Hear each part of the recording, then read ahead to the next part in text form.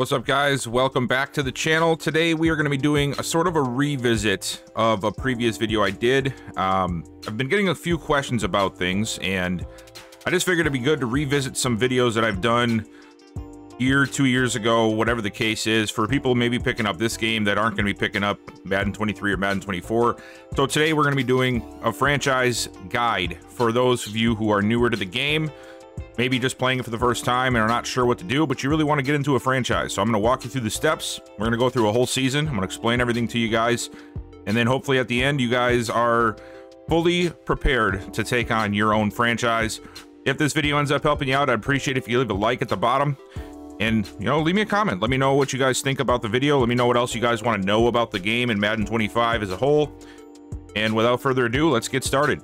So obviously, first we're going to go and click on franchise. And that's going to bring us here. If you have any save files, you know, they'll be here. Otherwise, click on create new league. And your first decision, play offline solo or play online solo or multiplayer. So you have the ability to play online, which means it doesn't save at your local station. You cannot save the progress whenever you want, and it just saves as you go. This usually ends up being a little bit quicker for advancing and different types of things within the franchise file, but you are at the mercy of servers and any kind of issues that could arise from that. Now, a couple years ago, we had an issue where the servers really messed up, really bad, and a lot of people lost their franchises. Now, I don't think that would be something that would happen again, but if you are concerned about that, you have the option to playing offline. This would mean that you cannot join this or have your friends join this or, you know, do anything of that nature, but it will save you the hassle of worrying about the servers and something happening with them. So this is completely your decision. For the sake of the video, I'm going to go offline just so that way if I need to save and come back to this, I can. Before we get to starting the franchise, though, if you do click on the online portion, it's going to ask if you want to use your current roster file or load one up that you have, you know, saved under your rosters. If you are looking to use a particular roster, make sure it's loaded up on the main screen before you get here, and then it will pull it in from the roster on the main screen. You can also choose to use the weekly NFL roster.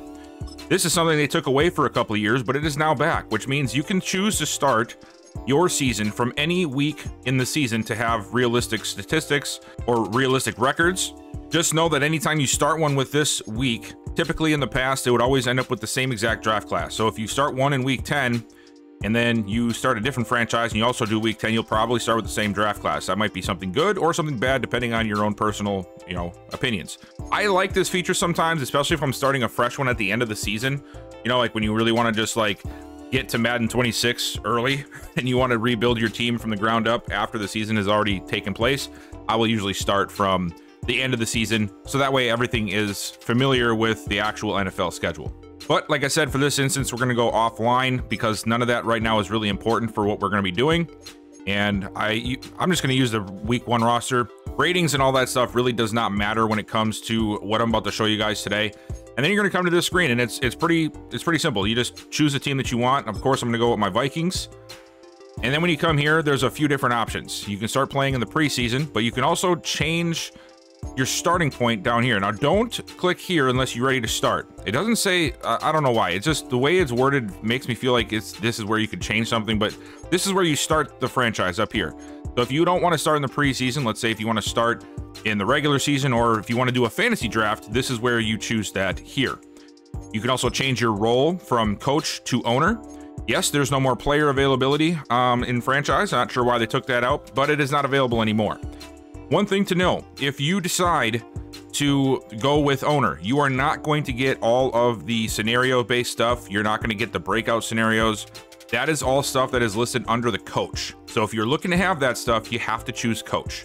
And once you do decide if you want to go with the coach, you can create a coach, or you can just use the current active coach. If you do owner, it's going to ask you just to create an owner. You don't get to play as the actual NFL owner. Those guys are not in the game. If you click on create a coach, you're going to be brought to staff builder or team builder. Essentially, it just gives you a little head start in one of the categories in the coaching tree for talents, and I'll show you guys that in a little bit here. So this first one, staff builder, the backstory gives you the first talent in the head coach staff modifications talent tree. This backstory gives you the first talent in the head coach player growth talent. So this one will give you a head start on discounts for purchasing staff modifications, and this one And this one will give you extra start to the progression side of things. There's a couple different trees, and like I said, we will go into that a little bit more detailed in a few minutes. If you don't want to change any of that, you'll just use the coach that's already there. You will take on whatever they have as their talent tree already, along with their coordinators. League settings are very important, especially with how Madden works. You want to make sure that these are set up properly and that you're avoiding any type of issues with the game. This stuff is all up to you guys. I have my own priorities when it comes to setting the difficulty and the quarters and the length of the runoff clock and all that stuff. This is all comes down to what you would prefer. If you want to know more about that kind of thing, I do have a video out about the sliders that I have been using. There will probably be an update coming in the next couple of weeks, but for now, check that video out if you are interested in seeing what I'm doing. But I also only play CPU versus CPU. So if you are looking for a user for a CPU, my settings are not going to definitely work for what you're looking to do. Accelerated clock, this just helps the clock run down faster. If you do not have this on and you have quarter length to 15 minutes, your stats are going to be so inflated and you're going to get sick of the game. Like, it's a long game, man. It's legitimately like a 2-hour, 3-hour game, and it is intense. So don't do that unless you are really looking for having double or triple the stats of the rest of the league, because the simulation does not keep up with that kind of a length. So normally I have it set here. You want to set somewhere between 20 and I would say 13 is a good number, depending on how long you want the games to last. Offensive play cooldowns. This tells you how many times a play can be called. So like halfback dive out of I form, let's just say.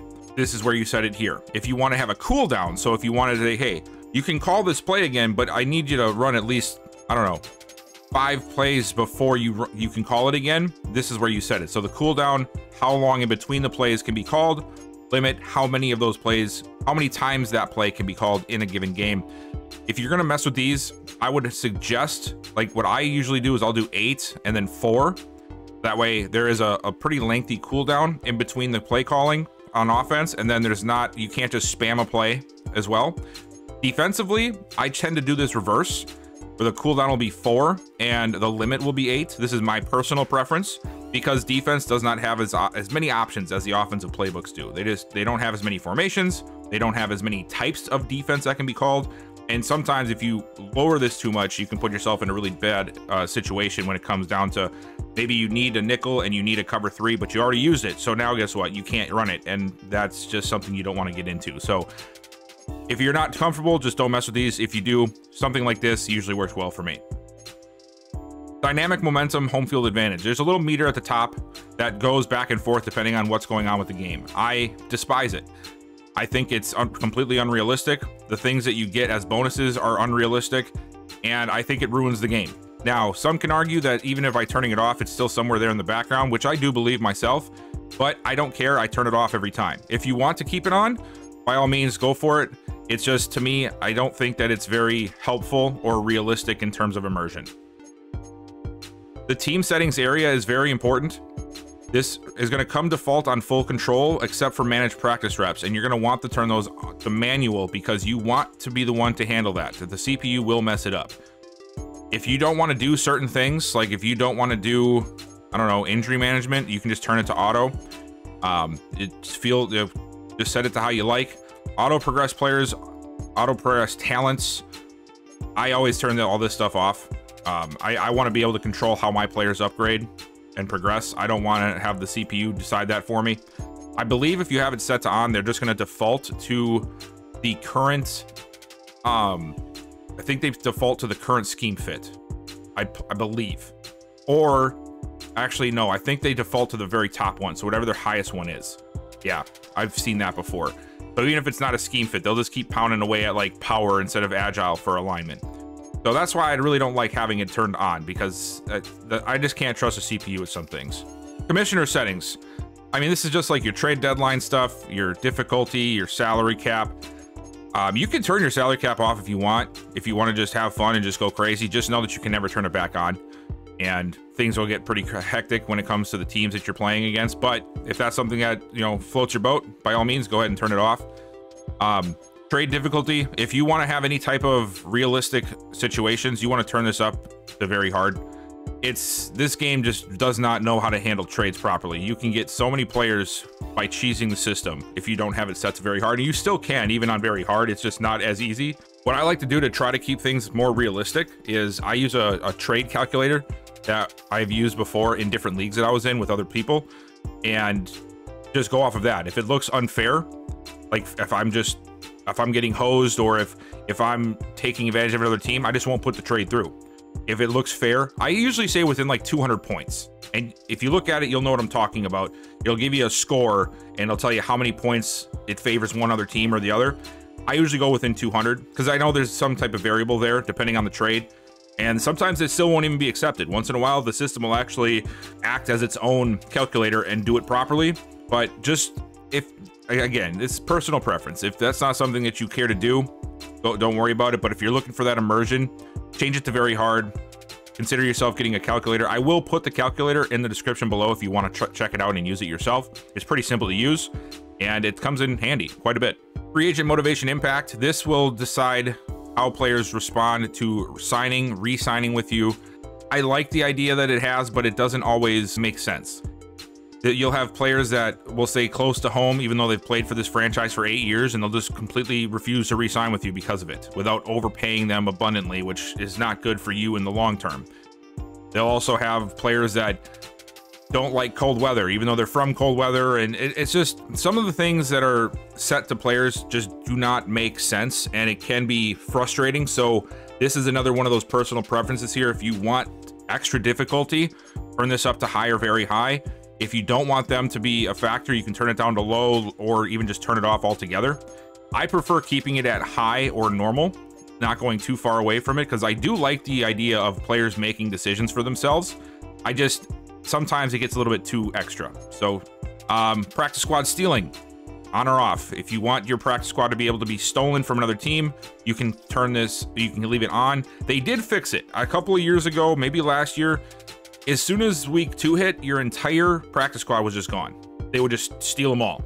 It was crazy. I ended up turning it off, but now I've had it on and I haven't noticed it. I mean, once in a while, if you have a good player on your practice squad, they'll get poached, and as they should. That's the risk of using the practice squad. So you can turn it on now. You can use it without feeling that everything is going to just go wonky. Relocation settings. If you want to be able to relocate your team, you can make a choice here. You can do users only, everyone. So if you want teams to randomly decide to relocate, it doesn't happen very often, but it can happen. You can disable it altogether. Staff talent cost modifier. This is going to be how much it costs you to upgrade your coaching staff when it comes to their talents. I like to keep this as fast or I like to keep this as slow or slower or something along those lines, because the points can come in very quickly. If you don't want to worry about that and you just want to max your coaching tree out, by all means, go ahead and turn it to fast.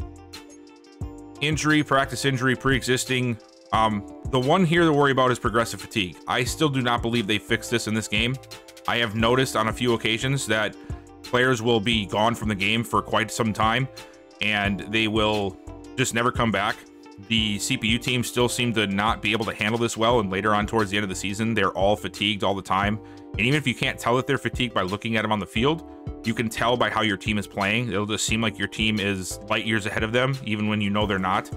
So I would recommend turning this off, but that's up to you, of course, with your own franchise to make. And I will say, however, if you're looking to have it turned off but still manage practice reps, I would leave it on for now and then turn it off once you get in and you set your practice reps, and I'll explain that as well later once we get into the franchise file. Storylines you want turned on. These are sort of stale and predictable and sometimes weird, but if you want to have some type of immersion within the franchise file, you'll want to have these on. Draft presentation turned to full. If you don't want to go through all the extra stuff, which honestly at this point I really don't even like to, because it's sort of a pain to have to skip through the little repetitive walk out onto the stage, you can just turn it to limited or none. Draft timer, if you want this on or off. Of course, you can always just pause when you get to the draft, and it does the same exact thing, so you don't necessarily have to turn this off right now if you don't want to. Your fantasy draft order, if you are doing a fantasy draft, standard is going to be what you see in an NFL draft, 1 through 32 pick and then 1 through 32 pick again. Snake is going to be 1 through 32 and then 32 through 1. So depending on how you want to handle that, set for that accordingly. Free agent negotiations on stage 1. There are different stages in free agency. There have been for a year or two now. But again, some of you guys might be picking up this game for the first time, so you might not have any idea what this means. You can offer up to 5 contracts in the first stage of free agency. You can offer up to 10 contracts in the second stage and then unlimited in the last stage. If you want to have more available to you in the first stage, you just got to change this here. You have 5, 10, unlimited, or 1. Very random numbers. And then same with the stage 2. If you want to have it unlimited, that's really the only other option is 10 or unlimited. Coach firing, I generally keep the CPU only. I've actually started turning it off altogether this year. The reason for this is the CPU just fires everybody. Like, swear to God, they will fire a coach that was just hired, even though you think they probably could be a good fit. And if you have it set to on, if you get fired, the game does not know how to offer you other position. So if you get fired, you're pretty much just, a lot of the times, dead in the water. I've had that happen on a few occasions when I did testing. I would just either turn this off altogether or leave it to CPU only. Career clock turned to on. So this will come into play when it comes to players like saying, you know, I think this might be my last year or whatever, or, you know, I just don't think this is a good fit. I think I'm going to retire. If you don't want this stuff to happen, go ahead and turn this off. But if you do want it on, of course, leave it on. Breakout scenarios, of course, leave on. Development trait regression, you want to turn this on as well. This will help make sure that older players and regressing players will lose their superstar and X Factor stuff and go down to star and normal accordingly. And this is where you set how many of those you want in your league. How many X Factors do you want? How many superstars and how many star players?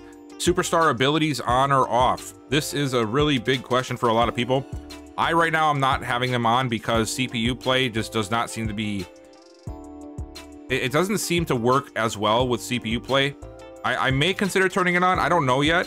Right now, I have them off. Essentially, what this does is when a player has superstar X Factor development, that will give them special abilities on the field. And some of those are a little overpowered. Some of them are broken. Some of them don't really help at all. And if you want to have them, you can turn them on. It's up to you. If you turn them off, they will still get the development from their development rate. It won't affect that. They just will not have the extra abilities when you go to the games. And then roster protection. I generally set this to 48. It still doesn't help the CPU. The CPU is just broken when it comes to what they do on their rosters. They'll have 10 receivers and then they'll have 3 corners and 8 defensive tackles. I don't know how they messed this coding up so bad. It used to not be like this. So they used to just keep the very bare minimum and it worked, but now it's such a cluster that I usually turn it to 48, but really, no matter what you do, it's not going to help. The teams just don't know how to handle their own signings properly. And this is for people who are running in leagues with other players. If you want to set like how many times an in-season player movement can happen, or if you want to set, you know, the overall cut restrictions to not let some a-hole that you don't really trust to ruin a team before you kick them out, that kind of thing. And then fill roster, you want to make sure this is off. If you have this on, anytime you sign a free agent, it's going to automatically cut a random player without talking to you about it, without checking with you first. So turn this off, and then once you sign a player, if you're over the 53-man limit, it will tell you at the front screen, like, hey, you have to cut somebody, and then you can make your own decision. And that's going to bring you to the first preseason game. Or, I mean, if you start in the regular season, of course, it'll give you the first regular season game. I very much recommend doing training camp. If you're not aware with what training camp is, it is going to give you all of these different things that you can do. And every time you do them with a player, you choose whoever you want to do it with. And if you look here at the rewards area, it's going to tell you what you get out of these things. So if you get gold, you will get a skill position point. So which means an upgrade. You'll get 1 upgrade for that player that you do the drill with. So I always recommend doing all of these. It also will give you rookie snaps. So if you have rookies on your team that are hidden development, you don't know what they are yet, you can get 200 snaps towards it. So that way you can get them unlocked quicker to know what kind of development you're going to have working with them. You also get some extra XP for doing it. Some drills pay a little bit more than others. For the most part, though, it's either 2,500 XP or 2,000 XP for the gold. I always go through all of this, and I get all my players upgrades before heading into the season because who wouldn't want more development on their team?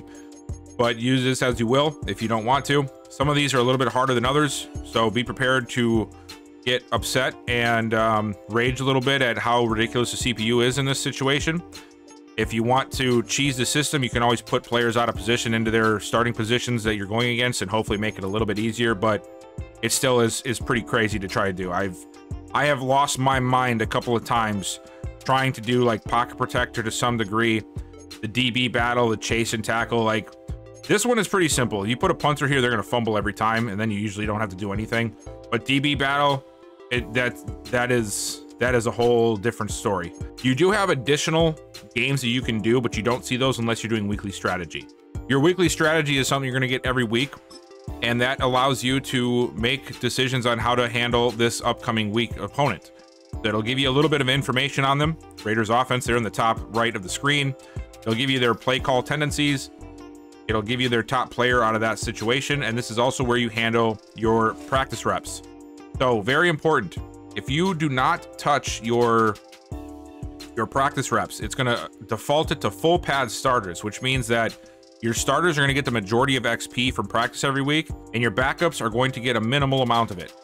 So if you do not want that, I would recommend just changing all these to split.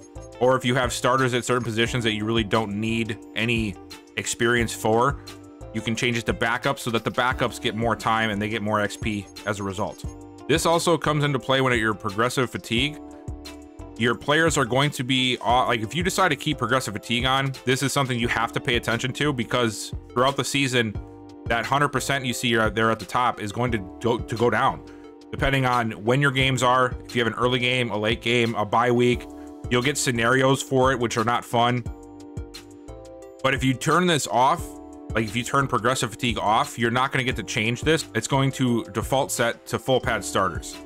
It will also keep whatever you set it to. So if I have full pad split and I turn it off, it'll keep full pad split for the remainder of the season until I turn it back on, readjust it, turn it back off. So that is how you can sort of manage things a little bit better for your situation. And if you are looking at, you know, week 9, week 10, you realize that you have like 90% fatigue and you really need to get players a little bit more rested, switch it down to half pads. You won't get as much XP, but they will gain a lot of their stamina back. Usually you have to do this for a week or two once in a while to get their stamina back up to where it should be. And then you can go back to full pads again. It really starts to take a big hit out of players at around week 12 or week 13. So if you're anticipating it or trying to anticipate it, make sure you change to half pads around 12 or 13, so that way you can try to avoid the big drop of like 10 stamina. It can make your game feel really weird, and it can make your players play bad. So this is an important thing to pay attention to throughout the season. What I'll usually do is I'll just turn it, I'll turn my practice reps to where I want them to be, and then I'll go into the settings and I'll turn them off, and then it'll be fine from there. You'll still get to choose like what you're focusing on each week, and you'll still get the XP for it. So these here tell you what you want to defend against up front. The only thing to keep in mind is that on defense especially, you're not getting this boost when you are playing against a deep pass. In this scenario, like defend deep pass here. If they call a run play, but your defense calls a deep pass counter, that is when you're going to get the boost. You're only going to get the boost to the particular defensive type that they deem deep pass worthy. So for instance, if you are running prevent defense, right? Obviously prevent defense is supposed to stop deep pass. That's when you'll get the boost for it, is something like prevent defense or 3-man deep, or, you know, maybe some type of cover 3 variation.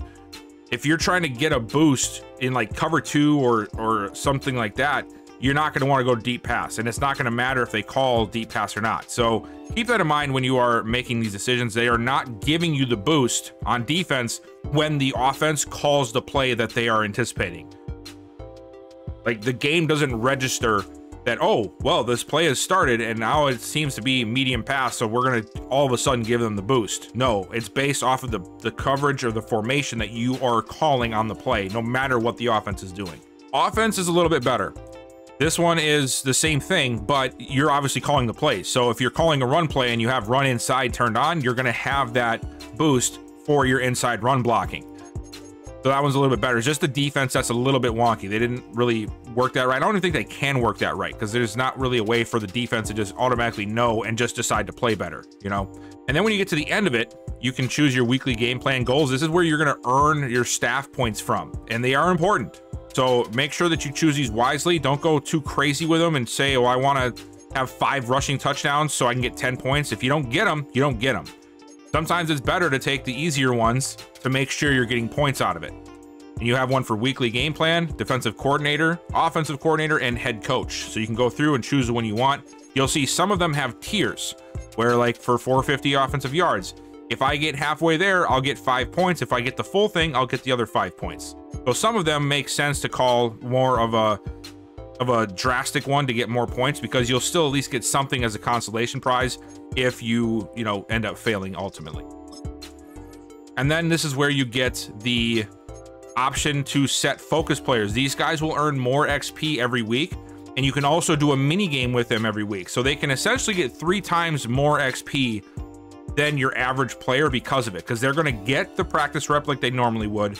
They're going to get the bonus XP for being a focus player, and then they're also going to get more XP because you did the minigame with them. If you do not do the minigame with them, they will still get the bonus XP and, of course, the practice XP. And if you don't know what XP means, I'm sorry, I should have probably mentioned this earlier. It's just experience points. It's points you earn to upgrade your player and upgrade your coaching staff and those kind of things. So when you hear the term XP, it just means that you're earning points to upgrade your player. But you can choose mini games, and you'll actually get more options sometimes here, like coverage skeleton and all that. That wasn't even in the training camp version, but you just pick whichever one you want. When you get to the weekly strategy, you're never going to get an upgrade point like that for just getting gold, but you will get the opportunity, if you get gold, to have them increase their development trait. It's not very often that it happens, but it is something that happens.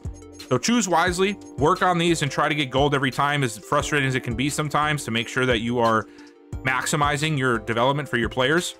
And I always make sure to do these every week. You can revamp a player in one season if you do this every week with them. I've seen it done. I've done it myself on numerous occasions. You can have a player jump quite a bit in their overall just by doing weekly strategy, regardless if they're playing or not. Now down to the manage staff tab. This is where you'll, well, manage your staff, your franchise staff, your team schemes, your formation subs, and your auto subs. So your franchise staff is going to consist of your head coach, your offensive coordinator, and your defensive coordinator, as well as a player personnel tree. If you click on view talent tree, it's going to bring you to this screen, and these are the things that you will unlock with your franchise points, the ones that you earn from your weekly strategy. You'll also earn them just for other things at times as well, but for the most part, if you're not earning them through your weekly game plan goals, you're not going to be earning them at all. So you want to make sure that you're earning some points, choosing them wisely, and then you can use them to upgrade things, like the first tree here for staff modification. This is going to give you a discount when you're buying stuff for your offensive or defensive coordinator. Offensive development, this is going to give you XP increase gains for your tight ends, your wide receivers. Obviously everybody has their own thing, but it's just going to give you an ability to upgrade them faster than you would if you did not have it unlocked. Your offensive and defensive coordinator will have their own specialties, they are called. And if you look at the free agents area of them, you'll see that everyone has their own, and you can just sort of design it around what you want to run. If you want to be an outside running team, then you would want outside running. There's inside running, there's quarterback guru, there's receiver guru, as you can see here, there's halfback guru. So you can really change it to what you want it to be. The only problem is you have a limited amount of coordinators that you can hire, and you cannot change what they have. So you just have to take with what they have and just deal with it. And I'll show you what that looks like here. We're going to fire Justin King, and now we can go to hire them, and that's going to bring us to the free agent area. And now we can hire an offensive coordinator, and you'll tell you right there what their specialties are. So this guy, Jamie Rodriguez, has pocket passing, secure the line, and halfback guru. You will also get a bonus for signing them to try and catch them back up to where you were, so you don't completely lose out on all of your abilities.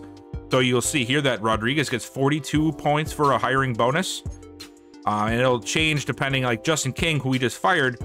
Well, we just fired him, so why would we get a bonus for hiring him again? So you won't get one for that, but anybody else, you will get a bonus for hiring them that you can use right away to replace whatever it is that they had or they don't have. And you can also view their talent trees as well if you're curious to, like, well, I'm happy that they have offensive line guru, but they decided to go for the power side, and I'm trying to go for the run block finesse side and all that stuff. So maybe I have to change what I'm doing here, right? Like, it's up to what you want, but you can really look at all this and see what you want to have for your offensive or your defensive coordinators and know what you're getting before you get into it. So pay attention to these kind of things, because it is important down the line. If you don't want to have somebody who chooses to give awareness to the halfbacks and instead gives it to the fullbacks, then you don't want to choose somebody who already has the first option selected here, because then it locks the other side. You can see here, you cannot choose boost, run block, finesse for right and left tackles anymore. because this one was chosen first. So the side of the tree they chooses matter, so make sure you're paying attention. You also have a player personnel tree, and this is where you're gonna get any discounts for trading, recruiting, and that kind of a thing. So if you want to have discounts on certain players, or discounts on draft picks, or increases to your own, value of picks or players, this is where you'll earn that here. Offensive recruitment, this is for the likelihood of them signing with you in free agency. It just essentially gives them a little bit of a boost. So maybe if they have a red bar of interest, maybe they have a yellow bar if you have it turned on here for this position. And same with defense. Your team schemes are going to be important if you are playing CPU versus CPU. This will tell you what playbook you're running. This is where you can change the playbook that you're running, and also the scheme that you're running out of that playbook. And it'll tell you the percentages of what your team fits with and what is good to run, what's not good to run. If you're looking to change things, you can. Just know that you might have to make some adjustments to your roster to better fit their situation. And I mentioned this matters for CPU versus CPU. I do believe it. I swear I've seen it make a difference in how the defense or how the game is called and how the plays are run. Some people don't believe that it does affect it, but that's their own, that's their opinion. I'm just telling you, if you're playing CPU versus CPU, I would highly recommend putting some time and effort into setting these properly and making good decisions with it.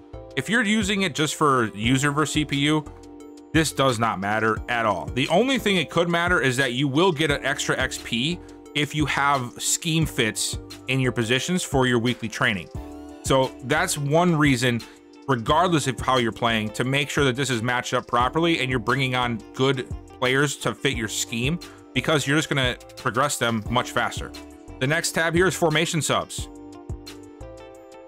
For those of you who like to get a little extra with how your players are on the field, this is where you can make those adjustments. So I always do this. Like if I have receivers that I want to be in certain situations or certain route concepts, I'm going to change it here. Essentially, you can just choose whichever playbook is set in your team schemes. This is going to populate into this area. So right now we have the Vikings offensive playbook. So now I can change the formations for that particular playbook. If you change playbooks, it's going to reset them and you'll have to start over. So let's say I want in tight Y off, I don't want Jordan Addison over on this side. I want Justin Jefferson here. I can go here. I can put in a dummy player for him for now, and then go over to where I want him to be, and now he'll be available on that list. I can add him to it, and now I can go back over here. I can put Jordan Addison on this side. So now I have Justin Jefferson exactly where I want him in this particular formation. Now, you might be wondering, well, how do I know if I want him here? Well, I use a couple of different websites. There's huddle.gg and Madden School. I will link them down in the description below, that I use to look at all of the plays that are listed in this game, and it'll tell me exactly what plays are in each situation, and then I can make that decision based off of where the red routes are on a given play. Your red routes are going to be your primary routes. So if I want Justin Jefferson in on as many red routes as possible, because why wouldn't I can look at that. Then I can add him to the formations in the situation that provides the most red routes to him. And that's how I handle things. You can do the same for a running back. Maybe you have a different running back that you want to get involved, but you don't have a lot of situations where you really want him in all the time. So you can change who your running back is for this given formation right here as well. And you can do the same on defense. Defense is a little tricky. I recommend not touching the corners. For whatever reason, when I touch the corners, it gets really weird and really wonky, and I don't like it. Anything on the front seven, so your defensive line or linebackers, is fair game, and safeties are the same, but do not touch the corners. I don't know why, it's just weird. And then last but not least is auto subs. This is something that I don't think works. If it does, it doesn't work very well, and it hasn't for years. But what this is supposed to do, and maybe when you're watching this, it does work, and I'll be very happy at that time. But what it's supposed to do is it decides when your players sub in or out of the game based off of their fatigue level. So if you have a running back that has run 7 times straight and you see that they are panting and they are having a hard time in the backfield, you want them to sub out at that time. But right now, the game sets them to not sub out until they only have 60% of their stamina. And players, for the most part, start to get a little, a little winded around, I would say 70% is when you'll notice a difference. So I'll always raise the out up a little bit, maybe 75, maybe 80, whatever you want to do. What that means is once they have ran a certain amount of plays and they do not have full stamina, and it's below whatever number you set, they are supposed to sub out of the game and the person behind them is supposed to come in. And then on the sub in is when they will come back to the game. Now, it by default has it set to 80. I like to put it up to like 85 or 90 because if they're sub back in, I want them to be available for the next few plays. I don't want them to keep going back and forth. So I like to set this one a little bit higher. You can do it based off a position, however you see fit. So this one is important when it works. I just don't think it's working right now because I have been testing them and I just do not see that big of a difference. But if you are going to test them, I would recommend something like 90, 75, or maybe even 90, 80 to try and get players to actually sub out when they're supposed to. That brings us to the managed roster. There's a lot of stuff here, okay? We're not gonna go into grave detail with everything because some of them are pretty self-explanatory. Like NFL rosters, it just shows you the roster, right? It's not a lot to go over here, but it does give you the option for the player card here so you can make all of these changes here. So you're gonna have the option of checking their goals, viewing them in the depth chart. I'm not sure why this is an option. Just click on the depth chart option if you want to see their depth chart. Stats and contracts, if you want to just see this player's, information with that. Set as a captain, you can do that if they are not set as one already. Add to trade block, if you want teams to offer you trades for this player, you can do that here. Trade away, well, they're pretty self-explanatory. It'll add them to a trade center trade for you and you can go from there. Release, and of course edit the player, editing their gear, their face, their jersey number, their ratings, all that kind of stuff can be done under the edit player tab. There are also a lot of different options up here when you're looking. So ratings, this is going to give you a brief summary of what their ratings are, both their primary and their secondary attributes. The traits will be listed on the left hand side there, leader, balanced quarterback style, ideal sense of pressure, that kind of a thing.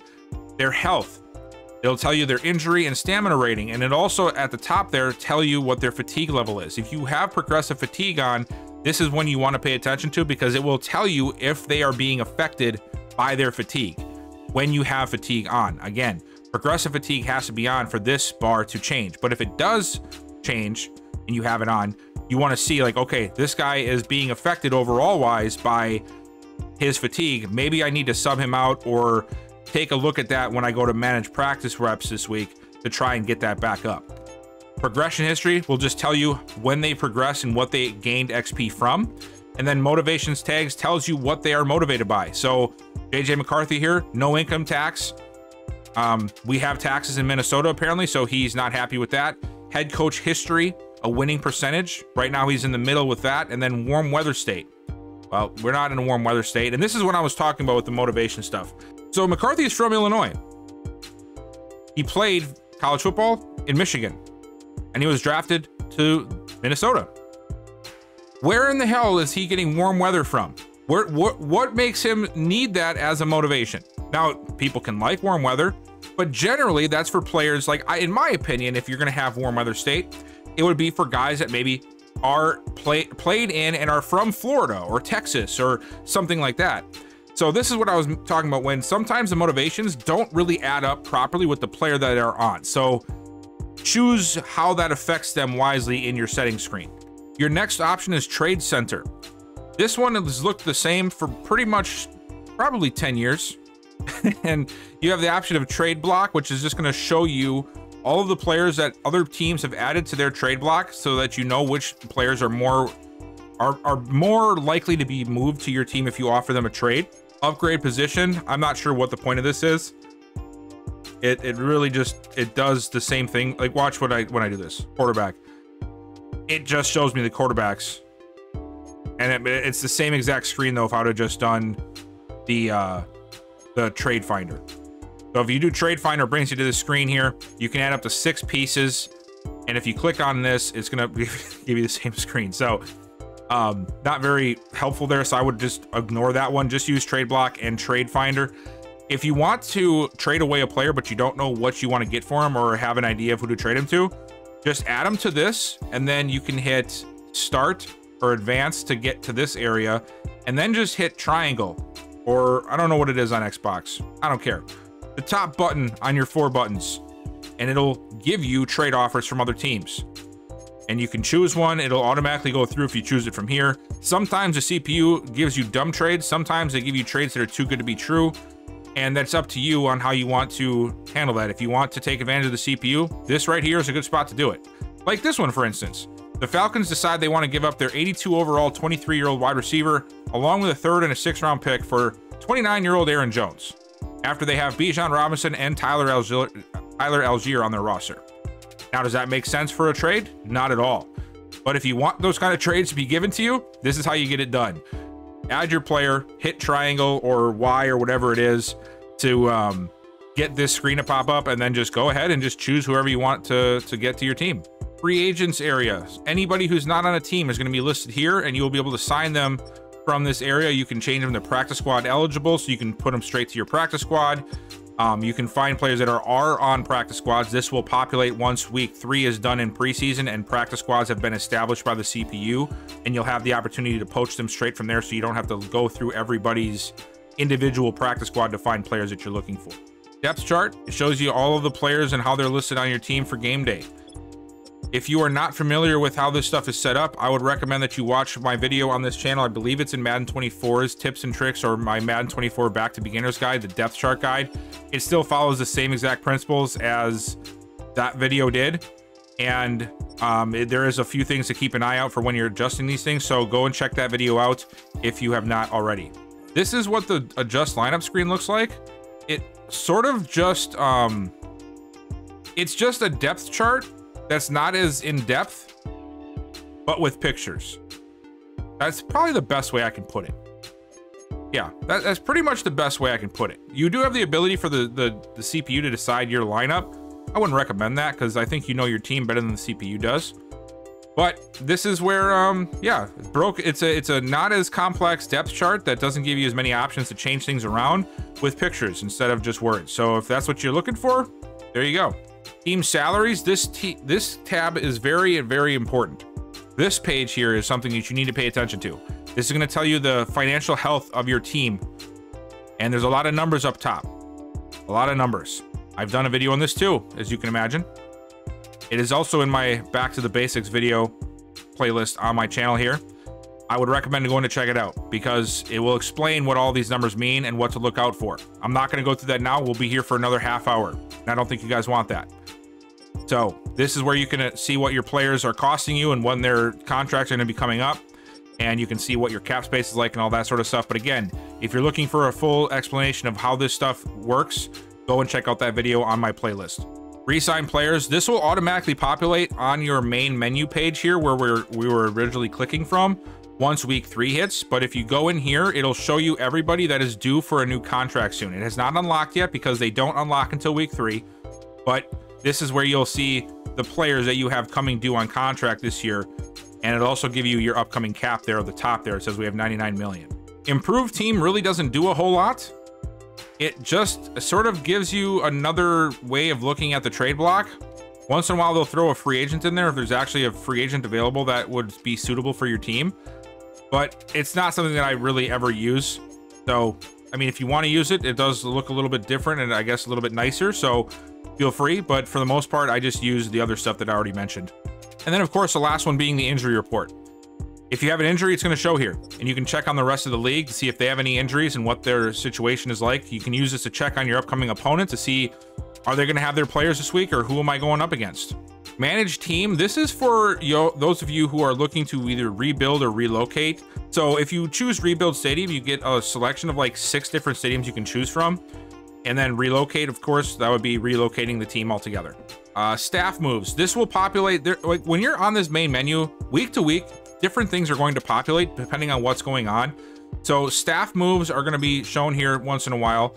And it's just showing what we did, right? It populated because I did that thing where I fired Justin King to show you the free agents area. So it will usually populate at the end of the season, like during the off-season progression stuff. So that's where you'll normally see that.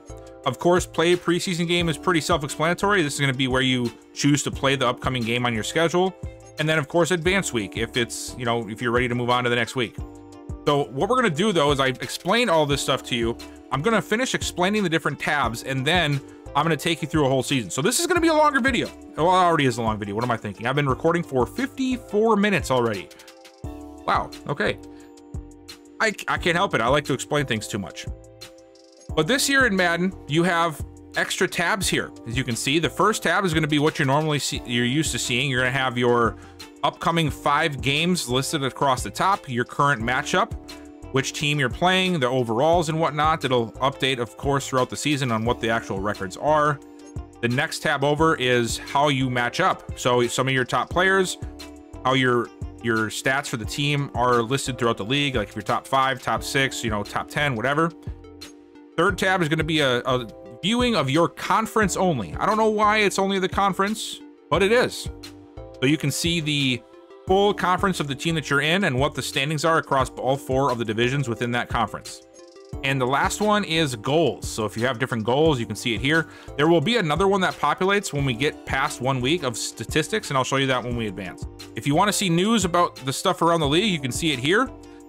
This is where the only thing of importance here is draft prospects. Sometimes you will hear about stories about the prospects coming up, like so-and-so is hurt all the time, yada yada, or so-and-so balled out, and this will affect their draft stock and their positioning within the draft, and also it can affect their development trait and their overall if they have a good or a bad story, and you know, it'll affect them accordingly to what their story says. So you do want to pay attention to this every week just to see if there's something new about a draft prospect that's coming up, especially if it's somebody that you're interested in, because you don't want to get to the point where if you see one about an injury, like, oh, this player's always injured or he got another injury, then you draft him, he has like a 50-something injury rating, and you're like, what the heck? Well, you might have been able to avoid that if you found his story in this news tab throughout the season to trigger the fact that this guy is injury prone. The league, this is just going to give you more stuff to look at for the whole league. So the standings, this is where you'll see more than just your conference. The schedule, you can view your own schedule and also the entire like week-to-week schedule. Stats and awards. This one has a lot of information in it. Your player stats here, the legacy board. I don't really ever pay attention to this, but if you want to, you can. If you click on it, it'll show you the legacy score. Don't ask me how you get legacy points outside of just winning Super Bowls and championships, but you can get them somehow. Team stats. So if you want to know where your team sits across the league with offensive yards, third down conversions, that kind of stuff, you'll see it here. In-season awards, this will unlock as the season goes on, and then you'll have the options to view yearly awards towards the end of the season. NFL records books, career stats. So this will be every season that a player that's in your franchise has had. It's a good way to keep track of maybe like guys that have been drafted into your league and like 10 years down the line, you want to see how they ended up finishing their career. And coach stats. I've never looked at this once, probably never will, but it's there. League transactions. This can be a very helpful tool for you. You can see what's all happened in the league, and it has all sorts of options. It has signed, re-signed, franchise tag, traded, released, retired, position changed, player edit, practice squad, draft class edit, and contract restructured. So anytime a CPU team or you make a change in this roster or in this file when it comes to the roster, it's going to populate right here. And this is also where the retirements will show at the end of the season as well. So this is a good one to keep an eye on, especially if you're in a league. If you are not sure, maybe you don't trust some people in your league, you can come in here and you can say, oh, well, so-and-so, why did you edit this player or do this or that? Or if maybe you're in a league and you don't trust a commissioner and you see that he edited the draft. Why did you do that? Because if you edit the draft, you can see everybody. You can see their overalls and everything. It's a free look if you really want to look at it. And then league history. This one was added a couple of years ago when people were complaining about not being able to keep track of their league, and this is what they gave us. And yes, this is the entirety of it. You just get the quick recap of the yearly award winners, who the Super Bowl winner was, and who the Super Bowl MVP was. That's it. But it does go all the way back. So like you can go all the way back and see in NFL history what happened. And then your options, of course, this is where you're going to do like your franchise settings and changing your gameplay sliders and whatnot. If you want to adjust gameplay sliders or XP sliders, there is a lot of information on Operation Sports. I always tell people to go and check that out because they do a lot of good things there. Your XP sliders are going to affect how much XP or progression that your players earn, okay? So if you want your players to earn more, you can adjust it here. Everything is always defaulted at 100. You can also do that based off of their age, regardless of position. If you want a 20-year-old to earn more progression, you can max that out here or move this up however you want, and you can go around it. What I like to do is once I get to like 30, 31, 32, I crank down their progression. They don't need to be earning stuff anymore, depending on position, of course. You can also do regression rates specifically for certain positions, like halfbacks. We know that the halfbacks are usually hit harder. So if you want them to regress more, you'll move this up here. Same with the defense, and then also age regression. So if you want them to regress once they get to a certain age, you set that here. Again, there's a lot of information about this stuff out on Operation Sports. There's a few creators who have put their own stuff together for this. Look around, find what you think is going to work best for you, or just come up with your own as you go throughout it. Sometimes you got to play a franchise, figure out what the situation is before you can make these final determinations. So however you'd like to see it, go ahead and do it. It can really change the outcomes of your franchise and how players are in the league. You can also adjust draft class strength. If you know in a given season that there are no quarterbacks in your league and you need more quarterbacks, you can turn this up to strong or very strong. Or if there's a year where it's like, dude, everybody has a quarterback, we don't need more, you can turn this to weak or very weak. And this will make sure that there's not a lot of prospects that are going to muddy up the positions in the rest of the franchise. Never demand release. As I stated earlier, the CPU does not know what it's doing when it comes to offering you new quarterback or new head coach options. Just don't do it. If you're looking to change teams, like maybe you have done all you can do with the team that you're on, but you don't want to lose this franchise, you want to start over on a different team, you can do that right here. If you click on retire, you can just go to create a new character and it'll let you transition over to whatever you want to be. If you want to be a brand new coach, take over an existing coach on a different team, it'll plop you right here where you left off. This coach, like if I do this right now, Kevin O'Connell will still be the coach here. It'll just take my profile and put it on somebody else's. So it's a good way to maybe keep the freshness of your league. If you're getting sick of the team that you're on and you want to change it up, and maybe you really like the quarterback that so-and-so just drafted, you can go over there, become their coach, and now you're in charge of their team instead. All right, so we've reached the point where I've explained everything through all these little lists here, and now it's gonna start getting a little bit more quicker, okay? I promise this isn't gonna be a 3-hour video, okay? I can't promise it won't be an hour and a half, but it's not gonna be 3 hours. Now it's time for us to start advancing, and I will pick up when new things pop up and show you what has to be done. All right, so I stopped here in week 2 because there were a couple of storylines, and these you're gonna see a lot more frequently now with Madden 25 than you did in Madden 24. You're gonna have a lot of different ones. You're gonna have ones about position battles, about weekly strategy, about a few different things. So I'm gonna show you a couple of them. We're not gonna do all of them because we'll be here all day. And it's gonna sort of dictate what you need to do throughout the season in order to not get chastised in the media, essentially, which doesn't really do much to your team, but it can affect like morale and it can help with XP. So if you can do it, great. If not, you know, you're not going to get the rewards for it. So try to do them. If you don't want to have to do them, just don't click on them.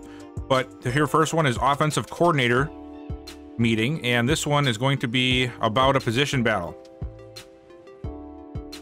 So then you're going to go to the conference room and you're going to ask or answer questions about something with a position battle. This one I think is going to be about left ends because it always is. Yep. And it's going to give you the option of choosing if there's a, position battle. If you click on this, always choose one. Always.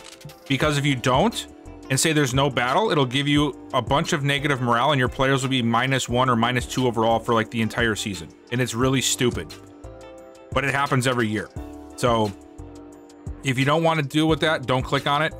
But just know if you do click on it, it's going to have you track that. So we chose most tackles for loss, which means that at the end of it, at the end of the season, or at the end of the preseason, the Jonathan Bullard is going to have the most tackles for loss in order to start. So I'll show you how that looks in a couple of weeks. First, let's go to the player meeting here as well. Players have a difference in their personality types, and you can change them once in a while if they trust you enough. Oh, this one's about Justin Jefferson. That my personality can be a problem sometimes. There may be some truth to that. These are really stupid, man. They're really repetitive. I know I'm obsessed with my brand and socials all of the time. Would you change that about me? I want him to be more of a leader, but I don't know if he's going to take that. So there, now he's a leader. And sometimes if you don't have a lot of, trust in your players, I'm not sure how you earn the trust, to be very honest with you. It's never really explained that. They will change their personality type, which can give them easier access to like re-signing with you. I'm not sure how much of an impact it really has, but it's just something that, you know, it does matter from time to time. So you want to make sure you're going through things properly and doing the things you need to do when you click on those scenarios. All right, so now that we have gotten to the end of the preseason, there is the finishing of the position battle and another practice sidelines media interview. So what you want to do here is you want to go to your stats. We can also see here now that we've seen stats. They're going to be right here after the conferences. It'll give you a quick snapshot of the top 3 of every statistical category, the main ones anyway, so that you know what's going on around the league. You want to go here and hit, well, you can just hit triangle or Y to view the full stats, and then you want to go to your defense. You want to figure out who led for tackles for loss. Okay, so we need to find our 2, okay, so we need to find our 2 left ends. So we see that Bullard had 1. Well, and so did Jonah Williams. Okay. So they might say that depending on who is supposed to be the starter, they'll tell you who they think it should be, right? And you can decide to accept it or not. Just know if you don't accept it, it's going to really affect the morale of your players. So I would highly suggest just going along with what they say. And if you have to change something a week or 2 later, go ahead and do that. But now when we click on the update for the position battles, it's going to tell you preseason is over and it looks like our position battle is complete. Yes, it is. Based on what you said in the press conference, Bullard won the battle. Do you agree? Yes. And there you go. The team will appreciate you keeping your word. So Bullard earned 3 block shedding, finesse, and power moves for the next 3 games, and the entire team earned +5 morale. If you choose to ignore it or don't go with what they say, it's like -10 morale, and it really messes with your team badly.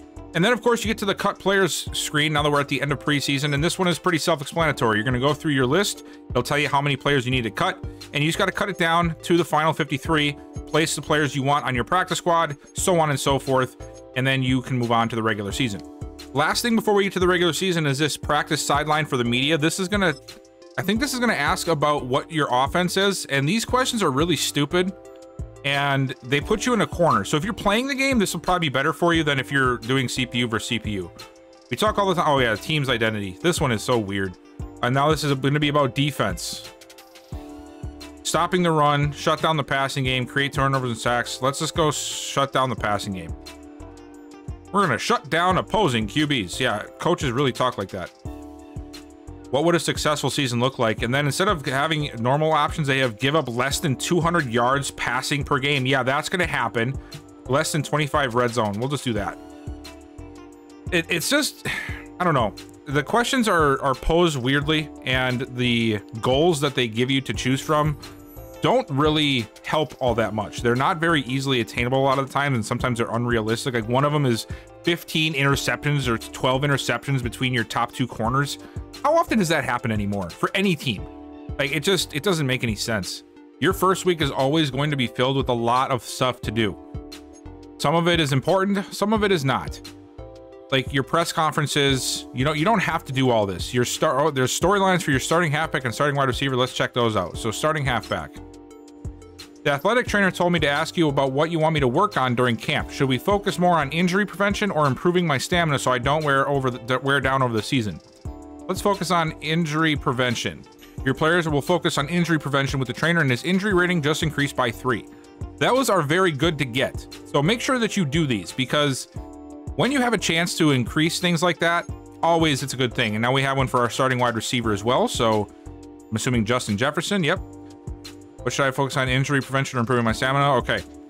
I think injury prevention is always the answer. Should always be. There we go. Another +3. And we've seen the press conference ones and the media interviews.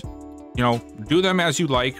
Ignore them if you want. It doesn't affect anything if you ignore them. It just doesn't do them, right? So you don't have to click on them if you don't want to. But week 1 is important because you have to choose your draft class and set up your scouts. You cannot do this once you get to week 3. So make sure you do this on week 1. This is very important. This is a big step for your drafting. So choose draft.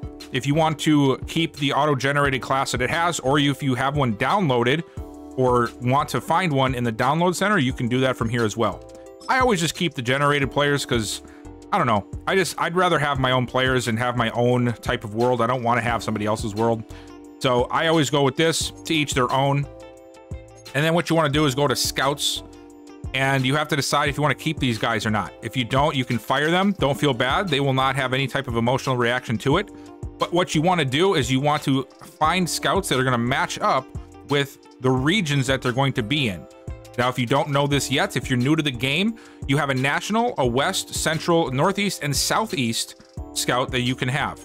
National means that every player out of that position group will be fully scouted if you choose at least tier 2 or tier 3. A tier 1 scout, I do not believe, no, the tier 1 scout will not unlock those players fully. So if you need to know their talent, you don't want to choose this, and I'll show you what I'm talking about in a minute. First, we're going to get through the scouting portion. So if you want to see the prospects through the region that they're in, you can just click on the view region prospects for each individual situation, and it'll show you the players in just that area. Of course, you can do this just from the normal scout players screen if you want, but this will show you what you have available in the West. And then you can find, okay, there's a couple of good receivers here, a couple of tight ends, not a lot for the offensive line, not a lot for defensive ends, few middle linebackers. Oh, so a lot of round 1 to 2 guys for safeties. Maybe we want to go for safeties out of the West. So that tells you now that you can go back. You can go to your scouts here, manage scouts. And if you have fired everybody already, which you should do, you can go to free agent scouts and you can sign somebody that's a safety. Generally, what I like to do is if there's not a lot of players in that situation, in that area, like for the West, there was like 5 safeties. I don't want to put a tier 2 or tier 3 there unless I desperately need safeties. But if I do, I'm probably going to be looking in a more bigger area. And what I mean by that is this is broken down very weirdly in Madden. It can differentiate from time to time, but a lot of the times you're going to find that the West and the central regions have very limited prospects, no matter the position. They just don't. I don't know why. In my mind, if we wanted to be realistic, you would probably have, you know, quarterbacks and, you know, whatever in the West. You'd have a lot of linemen and maybe linebackers in central, northeast, southeast. I mean, you can sort of go different ways with that. But you're going to find that the West and Central have very bad choices when it comes to the abundance of players in those areas. And then the Northeast is usually like the 3rd best or the 2nd best, and then Southeast is usually the best. But sometimes it can be interchangeable between these two. What I'm trying to say is, if you're in the West and you decide you want to do safeties, you know you're only going to get 5 of them. You might not want to, you know, spend one of your good scouts there. So I would usually put a tier 1 here, because tier 1 is going to earn the least amount of points or for percentage unlock on the players. So I would choose a tier West here. So I go manage scouts. I would go to the free agents. I would go to safeties here. So we'll get down to the safeties, and then we'll decide from there. Now, if you remember when we were looking, safeties and wide receivers were strong there. Now, you will get an additional little bit of a bump in your secondary position that they have by having them. So because I knew wide receiver was good there as well, along with safeties, I could choose George Kozlow. And now when I set him to West, I know that I'm going to get a tier 1, you know, focus on the safeties, but I'll also get a little bit of a boost to the wide receivers. I also did a full breakdown of this too, by the way, which is in my Madden 25 playlist or tips. Go and check that out. It'll explain exactly where all the points come from and what you get from them, which will help you understand this process a little bit more, but there's a lot to go over, so I don't want to go over too much in this video particularly. But go and check that video out. I guarantee you, you will become a scouting and draft wizard if you watch that and follow along. And then you just go through the list and you choose the different ones that you want to do. National, always do tier 3 or tier 2. And then I choose one area that usually has like the most players that I want to get, and I'll do the other one. Tier 2 and tier 3 will fully unlock the talents of these players. And this is what you'll follow along the whole season. Their scouting percentage will start at 0. It'll gradually increase throughout the year. All players, even if you don't scout them, will get to 60%.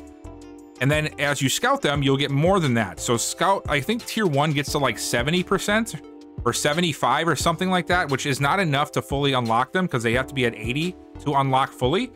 Your tier 2, I believe, gets them to 90, and tier 3 gets them to like 95 or 100.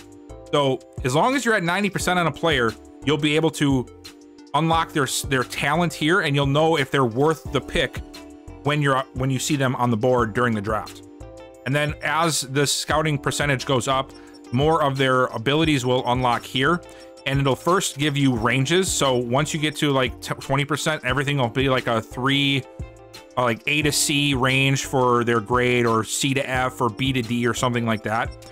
And once you progress through the season, you'll start to unlock more of them, where then once a certain percentage is unlocked, now instead of A to C, it's A to B or B to C. It just lowers that window of miscalculation down until you have unlocked enough to get just one letter grade. And you will get random letter grades even if you don't have them fully unlocked. It just won't be all of them. Maybe you'll have 4 or 5 of them with just a single letter grade like A or C or something.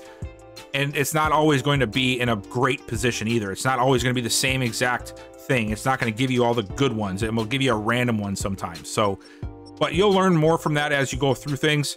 And again, check out that video that I did on the Madden 25 tips video about where all the points come from and when you get them and so on and so forth. But the very key thing is setting them up this week. So you want to make sure that you assign them to each area and have them ready, because in week 3 you have to designate what they're going to scout. And if you don't have them set up, you won't be able to change it, and then you'll miss out on bonuses that you get for having, you know, guys scouting quarterbacks that are experts in quarterbacks. If you don't have an expertise in that position, they don't get all the extra bonus and you won't unlock them. So you want to make sure that you have them lined up to what you're looking to draft.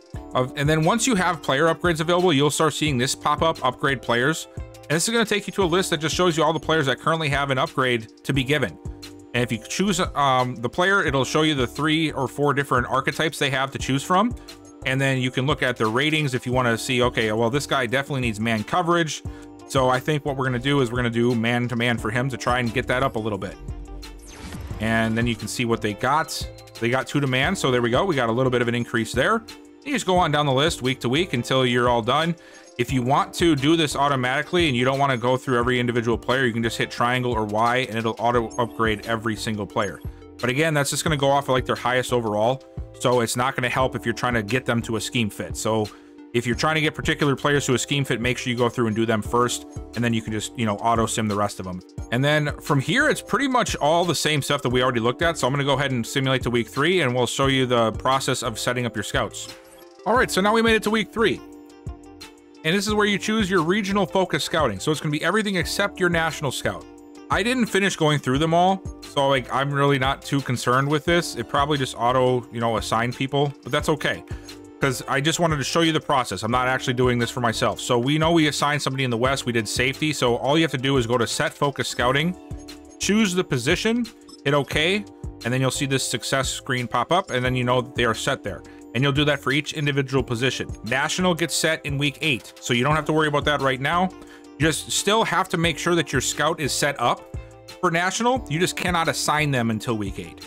You will also get this pop up in week 3, which is players ready to negotiate. And this is that re-sign tab that I mentioned earlier in the video. It's just going to populate on your front screen, so you don't have to click through the screens to see it. And you'll start to see players unlock for ready to negotiate with you. Some of them do hold out, but they've done a better job of that lately, where they just put everybody available right away. They used to do it like one is in week 3 and others in week 7 and all that. So just follow along, and if you want to negotiate with them, you just hit start negotiations, and then you can choose between a variety of preset contracts, or you can also edit your own down here if you want to. And now the thing to pay attention to here is their interest in you. You can see here that Aaron Jones has literally no interest in signing with us. You can barely even see the little red sliver down there on interest level.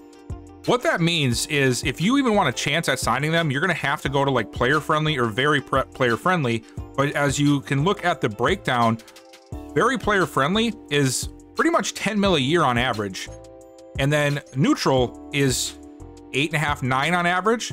So you'll save yourself money by being able to sign people to neutral contracts. And you'll also notice that player friendly increases the length of the contracts. So you'll have to make decisions. Like, do you want to try and sign Aaron Jones, who is 29, going to be 30, to a 5-year extension? I would not do that if I were you. So maybe you are okay with a 3-year extension, or maybe you want to do a 2-year extension, but you want to pay them more. So maybe you increase this to where they're making, I don't know, 12 mil a year or whatever. And then you can offer them this. Now, this can be very difficult to get them to agree upon, but if you pay them enough money, usually, especially in the bonus area, they'll just look past their interest. So you can see that he's looking for a better fit, but he'll consider this, which means you have to give him more money. And you just go along through it, and if you find somebody like Byron Murphy here who's got a lot of interest in re-signing, you can get away with a neutral risk without really doing too much extra. Like, I guarantee if I click this offer, which is going to save me, you know, quite a bit of money, about $2 million a year on average, I'll probably get to sign, which I do. So the more interest, the easier it's going to be to re-sign. The less interest, the harder and more expensive it will be to re-sign them. And you have to make that decision as if it's worth it for that player to come back. And this is where I do like the motivations having some impact, because if you don't have it on here, you can just re-sign players at will. And then what is the point of trying to, you know, make decisions? You know, I like having to have, you know, like if I really like Cam Bynum, but if he doesn't want to resign here, that really sucks. I have to repivot my whole idea of safeties. Maybe I have to adjust my draft strategy. And next thing you know, it's changed 3 or 4 steps for me for the next 2 seasons. And it just adds to that realism that you can actually try to find in Madden. Is it always perfect? No, it's not, but it's something that we have. And so I always encourage people to sort of interact with it. Try to use it to your advantage. Try to help your own, you know, storylines. Like, though the Vikings ended up losing out on re-signing Sam Darnold, so now they, instead of, you know, drafting a lineman, they really need to focus on quarterbacks, you know, that kind of stuff. I like that kind of stuff, so I always do it, and I'll try to intertwine it into my own little stories when I can. And then once you get to week 8 is when you can start doing your national scouting. So you're going to get here, choose national focus position, and of course, you're just going to stay on national. You're going to set your focusing. It says defensive end is a good one, so well, why not? We'll just do defensive ends then and call it a day. But now you'll notice when you go to the prospects that you have 20, 30% on some, maybe a little bit more on others, maybe a little less on others.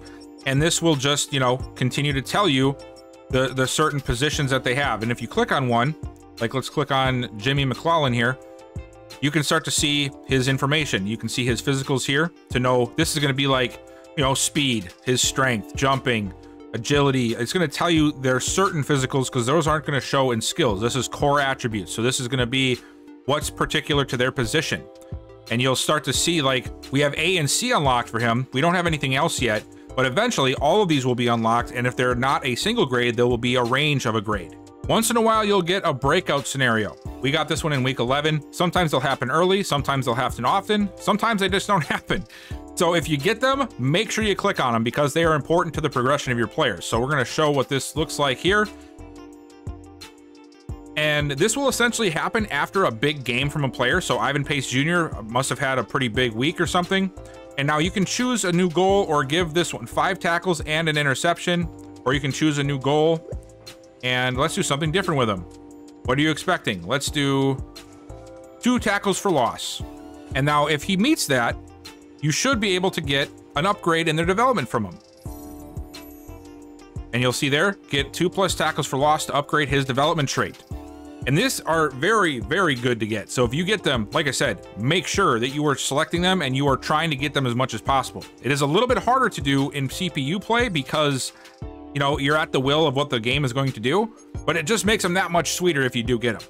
And also one thing, in week 6 and week 11, week 6 is the first one, week 11 is the second one, and they'll unlock more throughout the season, but you'll get the mock draft. And this will show you where the teams are currently sitting. Oh, wow, we're picking 3rd overall. We suck. Okay, but anyway, it'll show you who's going to be selected. And Madden claims that they fixed this, but they did not. This pretty much just tells you the draft. Like, you're going to know.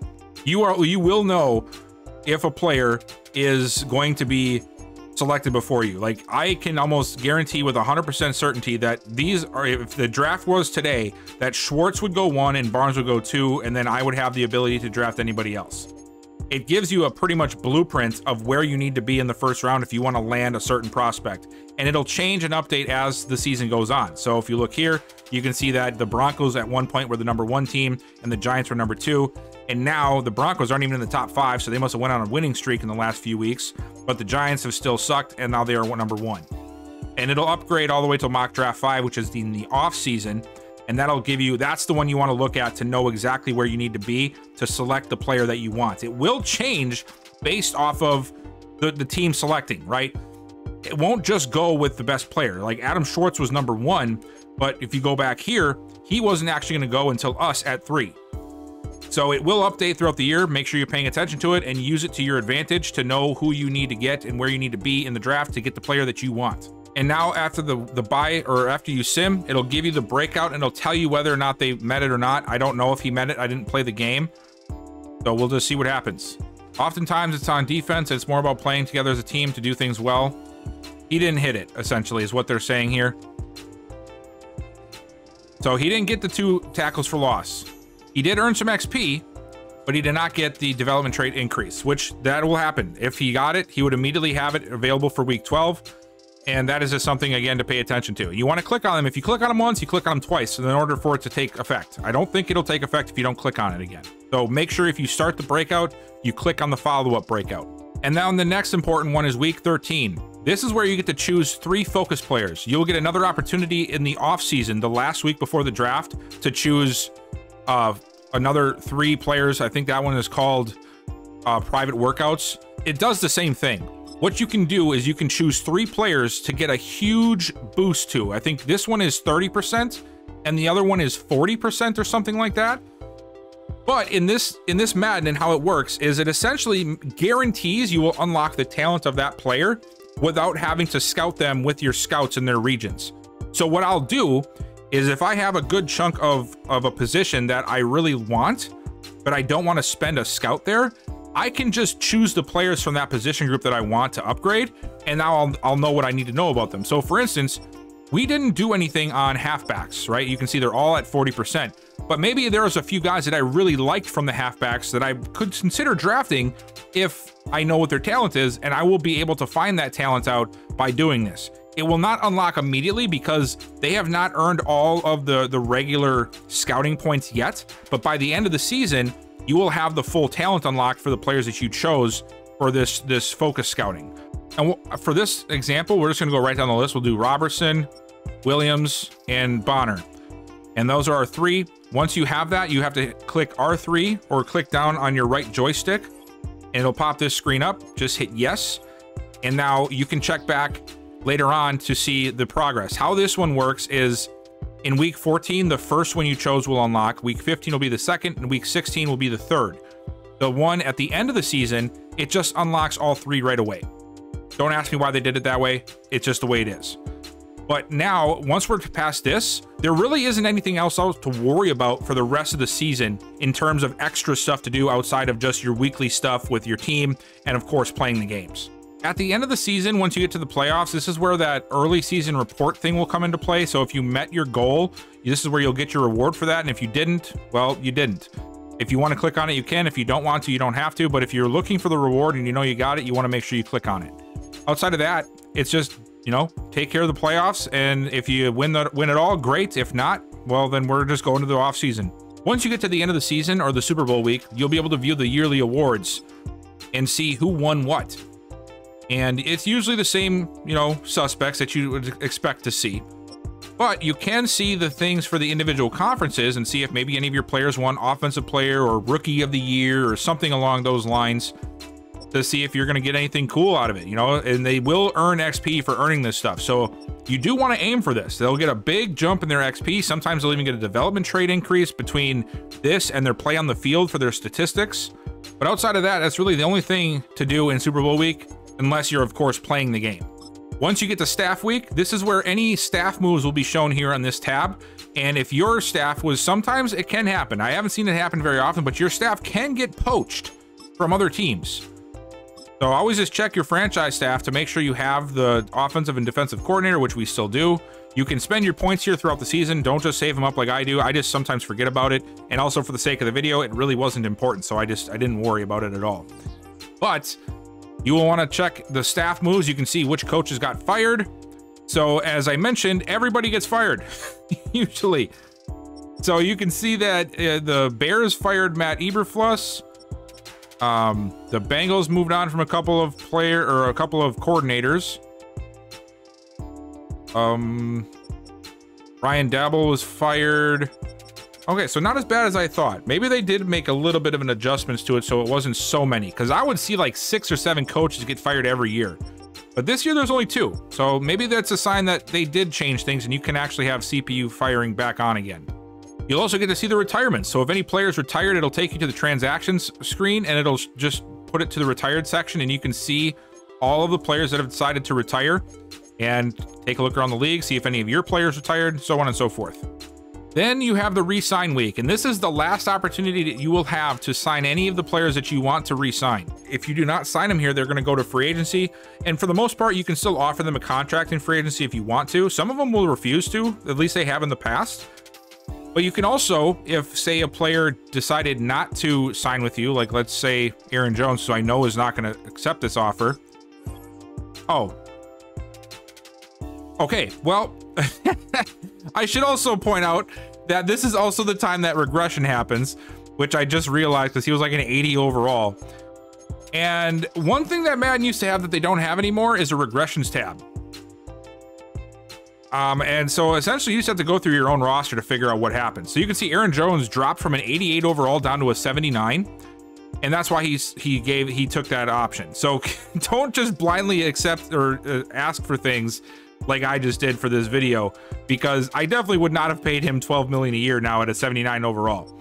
But since it doesn't matter for this video, it doesn't really matter at all for the franchise. This is just a random one I created. But you want to look through and find out what happened. So if you click on a player that you notice is not the same overall and go to their progression history, it'll show you what happened to them. So development trait was decreased down to star, and it'll give you a list of what all changed. So they're carrying, they lost 1, 2 to injury, 4 to awareness, so on and so forth. And it'll show you exactly where those attributes were taken from. Now this happens with certain players more frequently than others. Halfbacks, wide receivers, corners, you know, more positions that require a lot more physical type of demand, they are going to lose faster than say a quarterback would. Quarterbacks usually just, maybe they'll regress a few points, but for the most part, they don't really change a whole lot until like their mid 30s. Same with linemen. Linemen can usually last a good amount of time. I would say like 32 to 34 is when the window sort of opens for them to really start regressing. Same for the D-line. Depending on what I think their overall is, like if they're speed rushers, I think they will like regress quicker than if they're like a run stopper. But it's just something you have to go through and figure out yourself, because again, the game decides not to tell you exactly what they have taken away. I really hope that they change that. And I wish that somebody at EA would see this part, because I don't think they really understand how awesome that regression tab was for us franchise users. You could click into this list and you could see exactly just almost like the re-sign tab looked, like what your re-sign players screen looks like, except it was for regression. And it would tell you exactly what their changes were right from there. You didn't have to search through every roster, and you could cycle through all the teams and see what happened to other teams. It was such a nice and good feature, and I don't know why they took it away. So if somehow, some way, somebody from EA is seeing this clip right now, for the love of God, please give it back to us. Okay? We miss it. All right, sorry, I just had to put that in there. Also, what I was trying to show you before is this is where your 5th-year options are going to pop up. So if you want to accept the 5th-year option, it no longer populates in the main menu anymore. It's in this screen. So you have to go through and find them, like Lewisine, for instance, 5th-year option. And you can decide to accept or reject this option. Of course, with him, I'm going to reject it, and he will now be up for re-signing next season. And also, if a player, let's say, decides not to re-sign with you, like let's say Brandon Powell here, I'm just going to do like a really bad deal so he doesn't take it. Yeah. You will now get the option of franchise tagging them. Of course, this should only be done on very high overall players, and you should try to avoid it at all costs, because as you can see, it's a very hefty price tag. It takes the average contract of like the top 5 players of that position, and that's what you have to pay them for the year. So Brandon Powell would have to make $28.5 million this season if I wanted to franchise tag him. So be very selective with that, and do not use it every year unless you absolutely have to. And now we are in free agency. And when we talked about the settings way early in the season, we talked about the stages of it, and I'm going to show you how that looks now. Also, if you are looking to find out what your team looks like, this is a good spot to look at adjust lineup, because if players regressed in their development or gained a development trait increase, it will show you here that their background is different, right? So this orangish background means normal, silver means they're star, gold means superstar, and red means X Factor. Obviously, red is the best, gold is second best, so on and so forth. And you can just track to see if people change here. I don't know well, I know Byron Murphy was a star, so this shows me that he lost his star development and he does not have that anymore. So that is something that is sort of sucks, but it's just the way the world works. I really wish there was a tab that would show just every single development trait change. But, you know, those are things that we'd have to hopefully see EA decide to put into this game. You can also start seeing different things like the combine results. And what that looks like is if you go to the college players section and go to the prospects, now we can look at these halfbacks and you can see that I have all of them unlocked now. So now I can see that these 3 running backs are all worthy of being drafted ahead of where their projection is. Of course, it'll also tell you if they're not worth it as well. We just so happen to choose 3 players that are definitely worth their projection in the draft. But if you click on one of them, you will now see under physicals that they have numbers here listed for the combine. And you can see where they rank among their class, and then you'll get another one for Pro Day and in one advance. And now you can see that the ratings on the left side have now gone from like good to elite or great to elite or whatever, down to a single rating. But now you know that he has elite acceleration. It's not a wonder. And same with the skills. We've gotten so far that we have a lot of them completely unlocked now for just the single grade, and the rest that are there are just a single 1 to 2 option. It's not a 3 stretch. It's B or C. It's A or B. It's C or D. So now you have a much more precise picture of what this player is going to look like if you draft them. You can also see here from their plus minus if they have gone up or down in their position rankings. So you have an idea if there was something changed with them during the season. You can also like sort by this. This is a good feature that they added this year where you can sort like, I really want a running back with really good ball carrier vision. So I'm going to sort by this to see who all has A's. So I know that if I draft a guy, he's going to be the best for ball carrier vision in this draft class, or one of the best. You can also do attributes, physicals, and then combine or pro day results as its own sort of selection. So if you want to track guys across multiple different avenues, that's how you can do it here.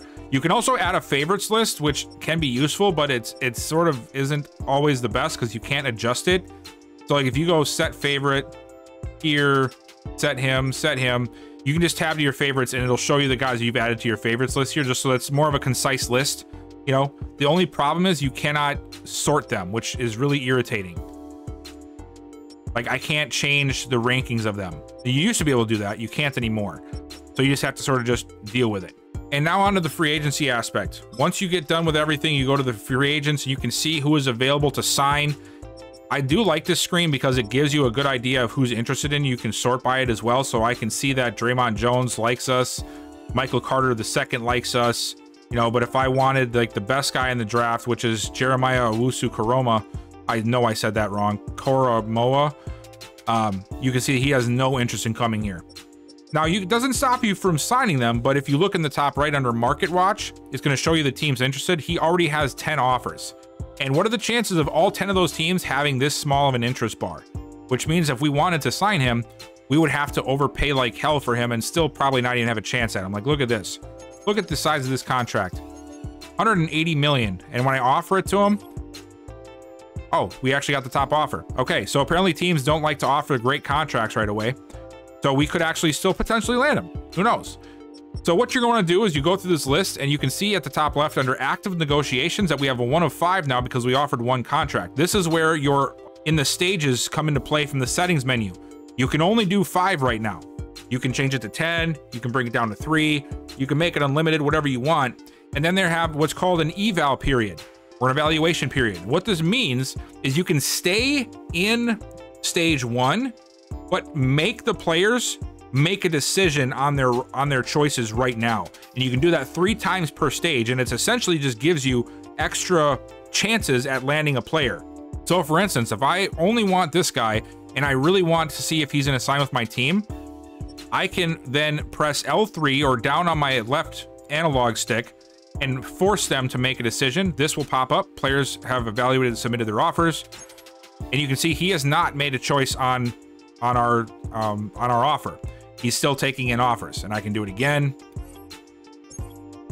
he has signed with us. Look at that. He decided to go with us. So now he is our player. And now you can go over to available if you don't want to see players that have already been signed. You can go to targets here. This is guys you have active offers out on the table to. And then my signings, this is obviously players that you have signed. And then if you just want to see all the players signed, you can go here to sign and see who has all signed where in the rest of the league. So you can do the eval period 3 times there like you saw. And then you also have 3 waves of free agency. So you can really make it 9 waves if you want to. If you have enough stuff that you're trying to do. Each year is going to change. Sometimes you might not be going after too many free agents. Sometimes it might just be 1 or 2 main guys. Other times you might be trying to rebuild your whole team. If I was actually focused on this particular offseason, I would be rebuilding this whole team because I didn't sign anybody. So we have like, yeah, 45 players on our roster. I lost a lot of players. This is really just a rinse and repeat type of situation until you're done with free agency. So I'm going to get us to the end of free agency now. If there's more retirements at this point, it will give you another tab here, as you can see. Mock Draft 5, the final one unlocks, is the 2nd stage of free agency. Everything else is still the same. Just wanted to make that apparent for you guys that are watching. Once you get to the recap screen, this is where you'll be able to just see what's all happened if you want to go back and look and see who is all signed. But this is also where the private workouts come into play. And again, this is where you get 3 players to choose from that you will get a full unlock of talent on. So looking through the positions, we know we don't have a lot of stuff unlocked for quarterbacks if we wanted to look there. We have a few running backs chosen. If we wanted to add more to that list, we could. Or we could also add to a position we didn't get a chance to fully scout, like wide receivers. Like maybe we're interested in a few guys. We do have a top 5 pick. Maybe we want to just do the top 5 players so that we know what we can expect from the players in the top 5 of the draft because that's where we're picking. So I'm going to go ahead and I'm going to select Andrew Barnes. We'll do Quincy Banks. We'll do Jimmy McClellan because why not? We have our 3 guys now that we'll know. So we'll know quite a bit about the top part of the draft class here. So now I can just click the right trigger or right analog stick again. Boom. And now once I simulate to draft week, I will be able to see what their situation is. So once I hit next, you will not go straight to the draft. You will go to this screen here. You can scout the players again. And now you'll see when I go to the prospects area, I have full unlock of those 3 guys. So we know Andrew Barnes is a top 5 talent. We know Quincy Banks is a top 5 talent. But now we know that Jimmy McClellan is not worth a top 5 pick. His projection is top 5, but he's rounds 1 to 2. So we wouldn't want to take him until later in the 1st round or potentially top of the 2nd round. So this is why this is very important, because what if I really needed a D tackle and I was going to take one right now? It wouldn't have been a good decision. This is also where I will check on the final mock draft so that I know what to expect. And look at that. We are the #1 team. We really suck. So it doesn't matter. We know we can pick whoever we want, but what we can also do is look through this list and have like a 90% accuracy of what will be available to us in the 2nd round, because this just tells you the players that are going to be taken essentially.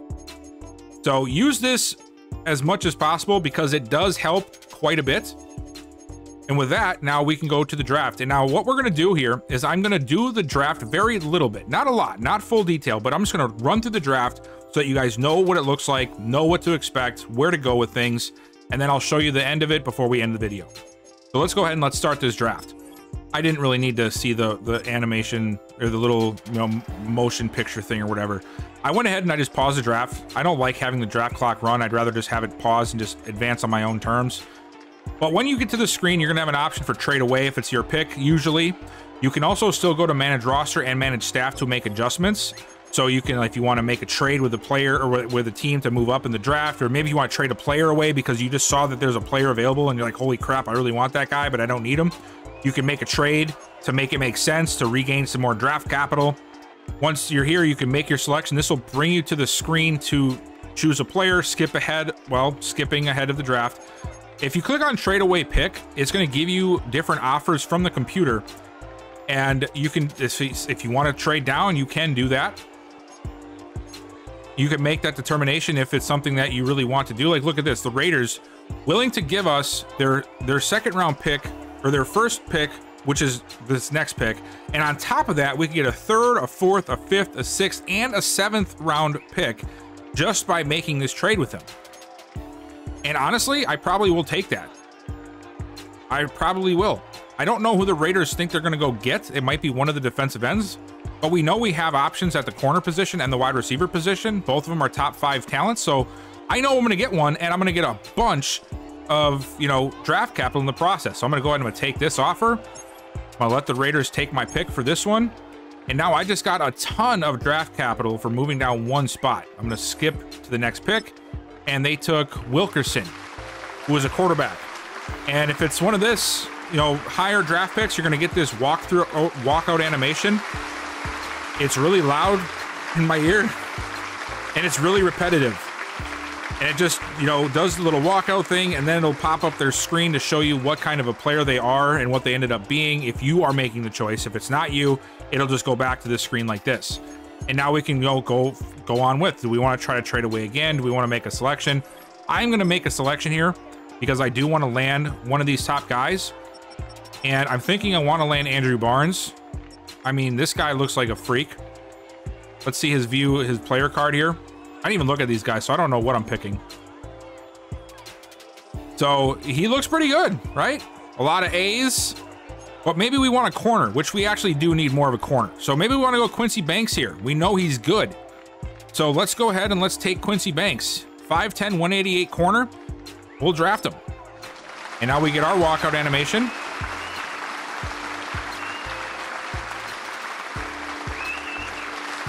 And at the end of it, it gives you this here. It'll give you an understanding of where they were in the overall section. Like, he's the #1 talent. We got him at #2. It shows you their scouting report, gives you, consistently shows high-level instincts, instinctive zone defender. Does he have NFL speed? So we know his speed might not be the best. And then you can see his profile here. I would say 94 speed is pretty darn good. So I think he does have the speed. And you see that he's hidden development as well. So now we know he's going to be at least star development. And then you can see what the skills were, of course, which you already probably knew if you drafted him. But this is what it looks like when you make a draft choice. And then from here, it's just going through the motions. If you want to keep going and, you know, picking players, just go ahead and do that. I don't have a need to do that. So what I'm going to do is just go down here. If you don't want to see the CPU picks, you can just go to advanced to next user pick like this, and it'll just pop you right to the next pick. So we have pick 2. Let's see. Is there anybody available here that I really want? Let's see. I'm just going to look at here. We know that Shelton Baber is available, a defensive end. He's worth this area of a pick. But we also know that we have this running back here, Rashad Williams, who's a top 5 talent. So I'm going to go ahead and I'm going to take him. Boom. And now Rashad Williams ends up being #5 in true talent. We got him at 33, so that's definitely a great pick. He's hidden development. He's got good statistics. And we didn't even know a lot about him, but it doesn't matter. We know we have a top 5 pick.